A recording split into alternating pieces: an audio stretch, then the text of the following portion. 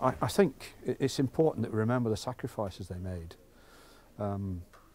Whatever your view on conflicts and wars is, they did what they think was right at the time. They made the sacrifices that they think were right so that we could live in freedom.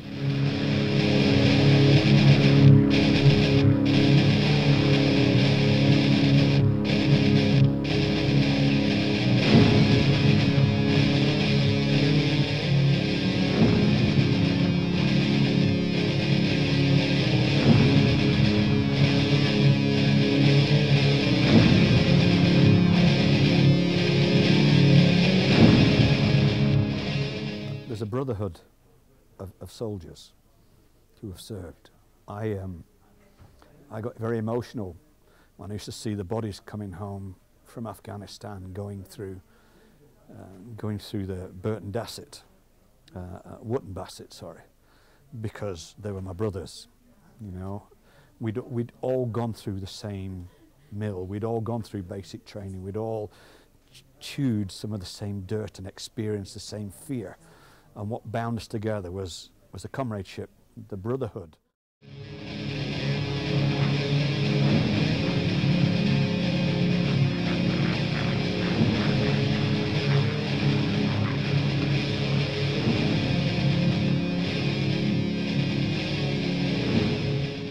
First day of the Somme, complete battalions of Pals were wiped out, so complete towns.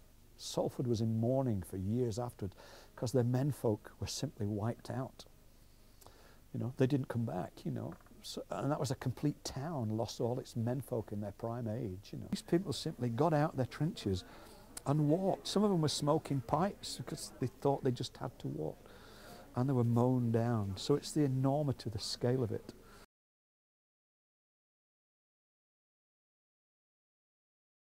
William died. Nobody knew where he was buried. His name is on a memorial to the missing because his body was never found.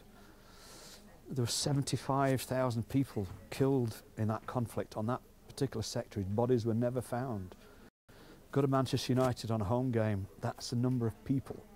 He didn't join until later. He didn't join in 1914 at the Rush. He joined in 1915. Did he join because he felt pressured to?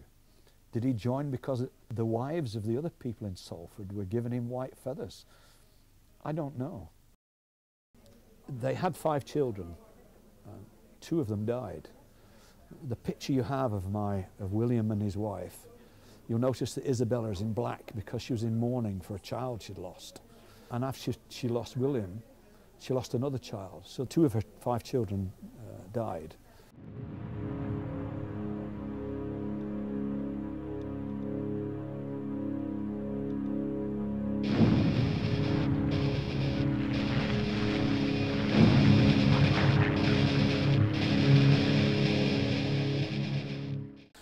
I think that everyone should have a look into their own family tree, because I would guarantee everyone would have a relative who enlisted and fought and died in World War I.